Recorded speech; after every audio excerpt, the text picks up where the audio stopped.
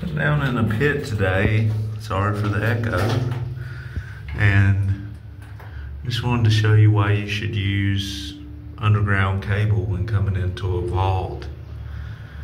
As you can see here, the wire's corroded, water's getting on the inside of the jacket, and it just slowly eats that wire because of the DC voltage.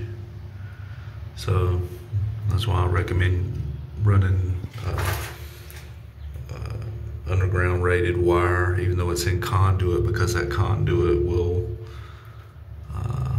condensate and everything else and fill up with water. And two, as you can see, this is a moist environment.